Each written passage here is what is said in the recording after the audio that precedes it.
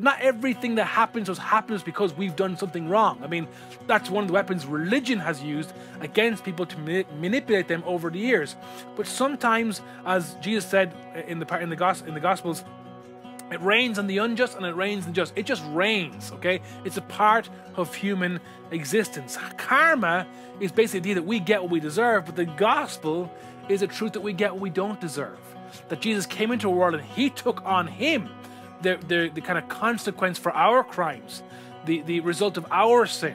He took on himself the consequence for all of our actions, and in exchange we were given his life, his freedom, and his righteousness. So Christianity is, of course, directly opposed to this.